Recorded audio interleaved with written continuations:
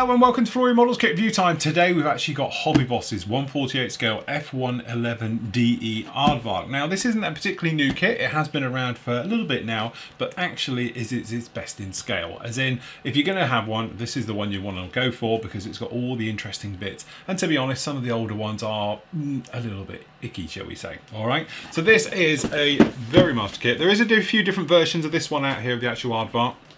Again, this is the DE version, and it comes with the sort of upper Hayford markings. You can see lovely bit of box art on there, that classic jet. And then down on here, we've actually got what it's about. So down here, it's the Heartbreakers, okay? And then we've got the actual tiger's head with that very nice tiger camo on the tail for obviously one of the tiger meats from 1991. So again, very nice things down in there. Your kit number for this one, as you can see, is 80350. All right, and then we've got a little bit under there, just showing you your colourings. That's standard European 1 camo with the dark green, mid green, and then the sort of the buff sand colour in amongst it, or some people call it brown, whichever way you want to call it. And then the underside showing off the black and everything else like that. This is actually a very strong, heavy box. Okay, quite a lot of plastic in here, as you can see. Straight off looking down in here, you can see it's absolutely rammed. Again, I've had this kit probably around about 5 or 6 years, but you can see I've never even reviewed it, weirdly. So if we delve deep into this lot, we should come up with, we're hoping we are, if we just pop this over here, I'm going to grab the parts down in there.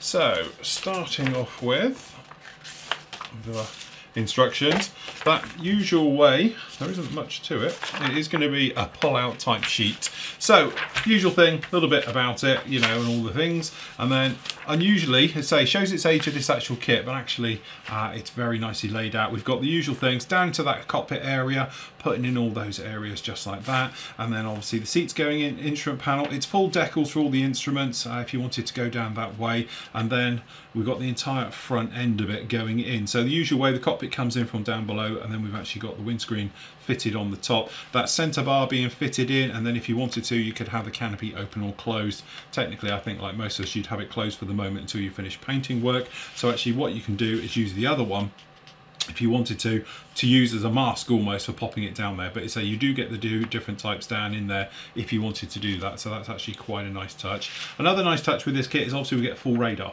okay? So again, we've got all the details down in there. Wouldn't take too much just to liven that up with a little bit of wire, things like that, okay? And then you're over into here.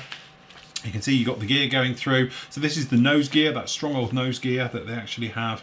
And then we've actually got the mid bay going right the way through, putting that one in if you want to do the weapons bay just like that, okay? And then we've got that really unusual undercarriage system for the main gear, and the way that that retracts and comes in and everything else is actually a feat of engineering on its own. But there we go, that's that one down in there. Sits very squat and heavy. Then one of the nice touches with this kit is this actually has full slats and flaps deployed, which is quite nice because the F-111 powered down does tend to have it all hanging out, so that's quite a nice touch. And you've got the spoilers for on top of the wings as well, and again there is that front leading edge slat, so you can have it closed or deployed, is whichever way you want. Okay, so some nice details, and it gives that nice look to the F-111. As you can imagine, exactly the same on the other side. Then on to the back one. It's quite a straightforward build on this one. You can see we've got some of the weapons fits going down in there together just like that. Okay, hold on, we're missing part of the instructions. There we go, that's where they are. I'm just starting thinking, hello, we're missing a bit here. So step 4, it's 2 pull-out sheets. Okay, so let's just open that up a little bit. So there we go. That's what we were missing. I was beginning to panic there. Okay, so we have got beautiful full engine detail. Again, wouldn't take much to actually liven this one up and add a little bit more to it if you wanted to. So there we go, that is that full engine detail going right the way through. Okay, and then obviously we've got the actual electronics type areas down in the front, and then obviously fitting those in, and again, electronics bays, both sides of it as well to go through. So it does give you a very heavily detailed F-111 as well right out of the bat. Then it's a case of putting it all together. So we've actually got the nose wheel well and the electronics bay, things like that, all being fitted in. And then obviously you've got the radar going in and that mid bomb bay being fitted into that one, just like that. Then over onto the other side, it's time to close it all up. So as you can see, we've got the tail sections going in. We've got these little bags, which is stops the airflow getting inside the wings, things like that. They're I think they're pneumatic on these. They blow up and down as they close forward and back. And then obviously you've got the top part going down, which is nice, so we don't have any center seams or anything else. Is going to drop down and sandwich that all together. Okay, then you've actually got this guy down on here, which if I remember is the GPS tracking system and receiver. Okay, down on there again, depends if you want to have that version or not. Not all of them have them, obviously it's only the later ones. And then attaching the forward fuselage down onto the main fuselage section, and then you've got that top part with the cockpit in it, as we know, drops down on the top, and then obviously you can click in the nose. There isn't actually a way of swinging this open without making it yourself, which is a little bit odd, because you'd actually want that on a swing system so you can see all that nice radar detail down on there. Cooling scoops for the avionics bay and things like that being obviously putting in down there, and then some lumps and bumps for aerials and things. And then tail being fitted in there, the big old nozzles down there in the back, as you can imagine. And then it's a case of fitting the actual intakes, a little bit of care to be taken as we put in those in. And then obviously we've got the areas going down the sides over the top of the actual wing section. We've got an arrestor hook, main gear being fitted, and then obviously the pylons to the wings. We've got the ventral fins being put down there at the back, and then obviously the doors and everything to close everything up on this. And then depending on the version you're doing, you've actually got the paveway laser designator pod going to be fitted in, or you can just have the bomb bay open, depending which one it is. A lot of people tend to forget the F-111 actually has a bomb bay. Okay, then all the weapons, as we just saw just then, being fitted through just like that. Okay, and then takes us to step 5, the actual weapons fit, how you want to put them out, and then usual things. You've got the blurby things in there like that. As you can see, it's actually a full-on kit, and considering the age of this kit, again, it said it's probably 10 years old now, really got a lot of detail going for it. It's got a lot of things. Okay, then we've got what we call, and actually they've changed it. I was just about to call out one little thing. We call it the knees and the boobs on the F-111, and they've changed it slightly. The actual markings on it. It always used to be that down in here, when you looked at it for the camo, you could do the knees. This was known as the knees, and then you'd have the boobs, and it was the way that the camo pattern worked. But actually, they're not showing it on this one. They've adjusted it slightly. Okay, but anyway, markings, as we can see, we've got down here for the heartbreakers, that usual sort of Euro 1 camo scheme on there, really nice indeed.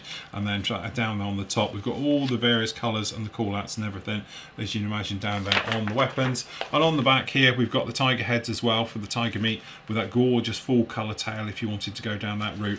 And then again, some of the more tactical weapons on this, so we've got laser guided bombs and things like that being fitted onto this one as well. So again, some nice colourful markings.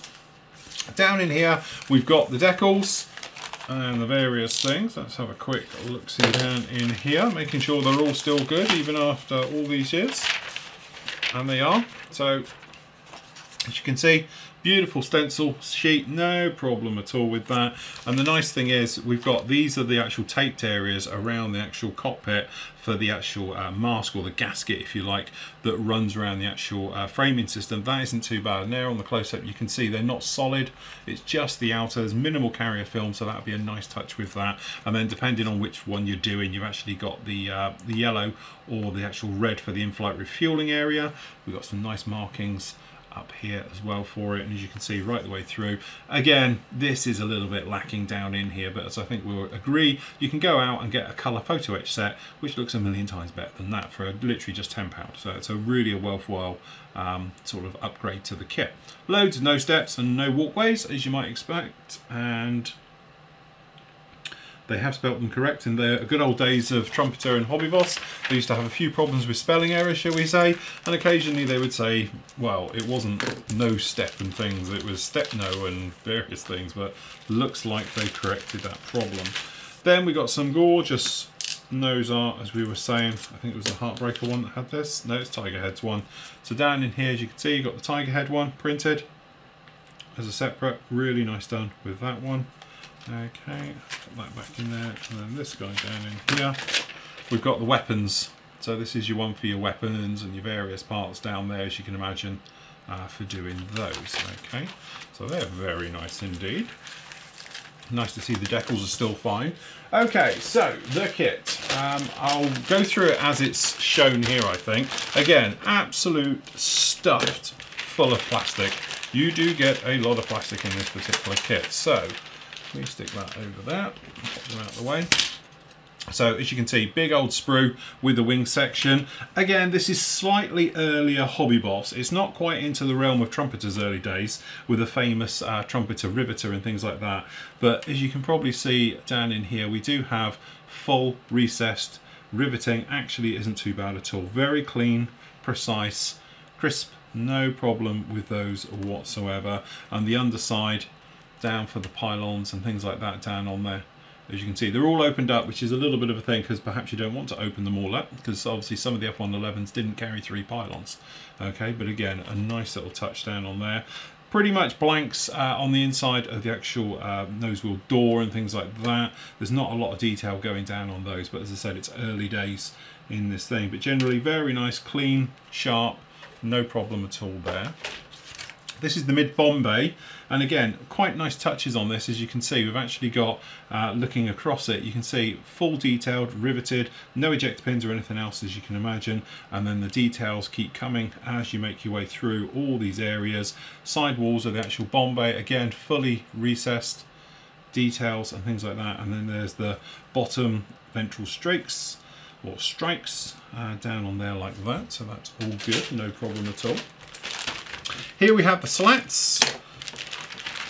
Okay, so down on the front slats, again, no problem. I think we're missing maybe a little bit of riveting on these. And to be honest with you, we do have a little bit of sink marks just on the leading edge. Catch the top close cam, can catch that one. You can see a little bit of sinkage in there.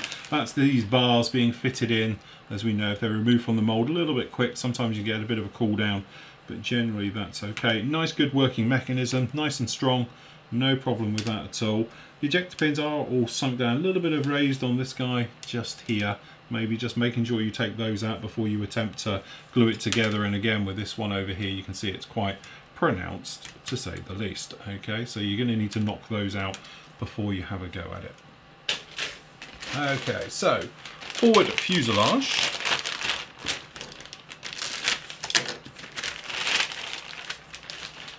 Okay, so generally looking at the sprues, you can see plenty of stuff going down on here, very nicely detailed. So I think if we do the side, now these are the bays, they actually come in, so you're going to put the objects in from the outside going in to fill those up, so quite a nice touch with those. All right, and then generally looking around it, the details do seem to be all there, nice recessed details, everything right the way through. And then looking up, we've actually got those intake shock cones down on there, and then obviously we've got various lumps, bumps and items for those covers and stuff as you go through. The nose itself seems to be good on profile, no problem. We don't have a center seam or anything floating through that. The top cockpit, you can see all the gorgeous rivet detail on the top, looks very, very nice indeed.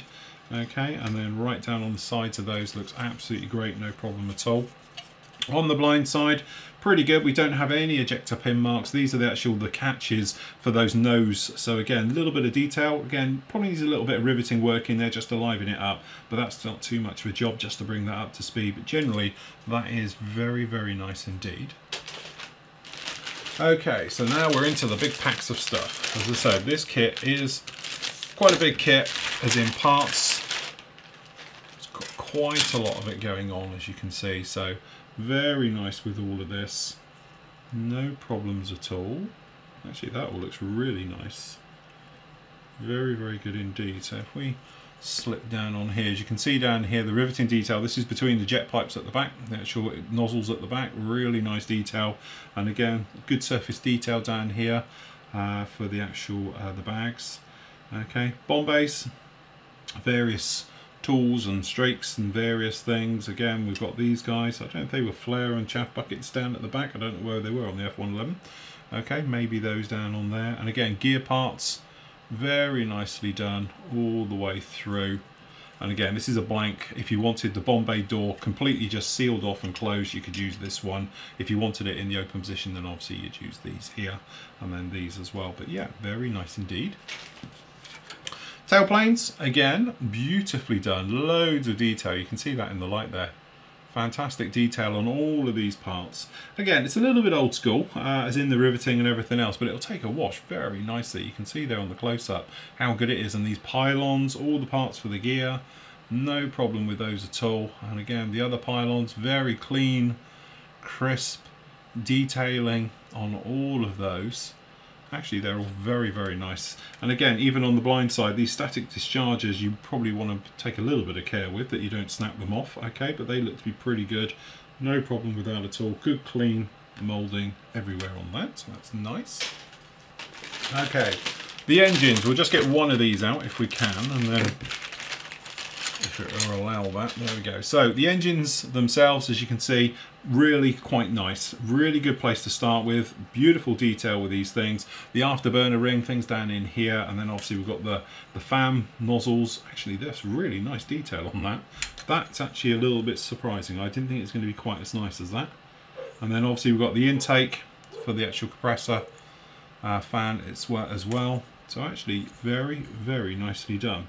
Some nice details on that. Again, it's one of those things that lends itself particularly well for a little bit of aftermarket work, and then obviously going through and super detailing, opening it up. You can imagine that being a diorama. Slick fuel tanks, we won't bother getting those out. We've seen things like that before. Nicely done. Maybe the panel lining's a little bit heavy, but generally no problems with those at all. Okay, so as we said before, there is different versions of this kit out there. We actually have a couple of versions. One of the ones we're talking about is obviously because we've got different instrument panels for different ones that are going to be coming along. So as you can see down the bottom there, we do have 4 types, so you'll be doing the one that's specific to you. Okay, so that's pretty good, no problem again. These aren't actually the rudder pedals. Oh no, these are actually go down the back, okay, between the nozzles and the outer nozzle. So you've got, I think this is the mid one, and then down back the nozzles, these go on the outside where the tail planes are, things like that. Again, nicely detailed. We've actually got the slime line, maybe moulded a little bit high, if we're honest. I might want to take a couple of swipes of the sanding stick with that, just to knock the depth of that slime line back a little bit. But again, very nice detail. You can see there in the surface detail, pretty good. Again, these static discharges, I can just imagine them being lost purely before you even get the primer, or it would with me doing it. And it is a shame, to be honest, that the actual rudder is fixed in the one position. Would have been nice to have a little bit posable, seeing as you have got flaps and things. Just, I always think, nice thing with an aircraft, it's sat there, just deflect the rudder. It just gives a better line to everything. It gives that look of movement and stuff, which I absolutely love. Okay, so we've got some of the weapony things down here, or in this case jammer pods. So we've got the very old types of jammer down on the bottom. Forgive me, I can't remember what they are now. And then we've got sort of, you know, the mid-age one, and then the newer types of jammer pods down on those like that. So again, full complement of weapons.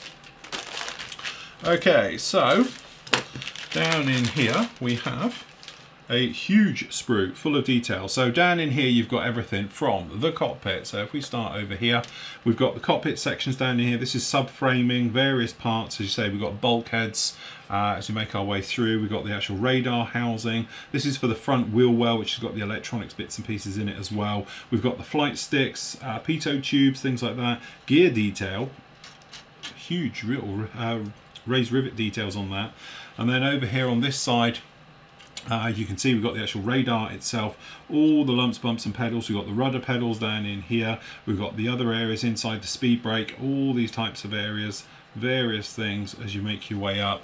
And again, this guy down in here is obviously, it's the speed brake slash